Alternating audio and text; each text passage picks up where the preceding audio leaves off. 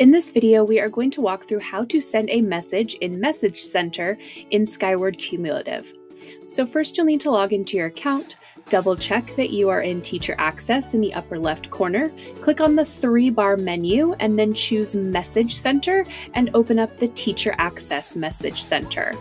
This is where your message status will be located, any past messages that you have sent. Click the Add Message button in the upper right, and then you can choose your recipients between students and guardians. And whichever option you choose, you'll get some different choices for who to CC the message to. You can CC guardians if you choose students, so you can technically send it to both, but you'll need to choose between students and guardians first in that recipient's menu.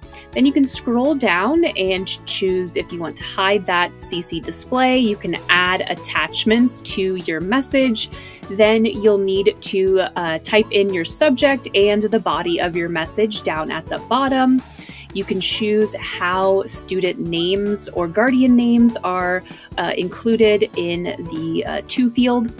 And then once you have all of that information included, if you want an attachment or if you have finished with your message, you can then preview the message with the Preview Message button. So if we click on that, it will take a moment and then we can see what our message will look like and how the student name is formatted with that To full name for our demo student.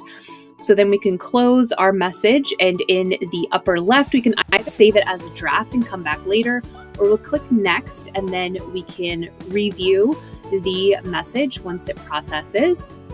And then we can edit if needed, or we can choose to send it right away or schedule that message. So if we want to schedule it to send in the future, we can choose that option, and it has a little calendar where we can click and choose the date and then the time when we want that to send. Then we can save it and it will be scheduled to send, or if we chose to send it right now, it will process in the outbox and then it will send. So if we go back to our message center, we can see the status is scheduled, and we can see all the message fields that we have. If we switch over here, we can see that we have what it looks like when a message is sent.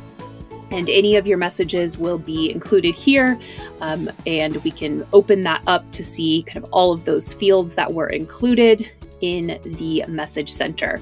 Under My Messages in the upper right is where any replies will be if you selected to allow replies to your message. So that is how you use the message center in Skyward Qmlativ.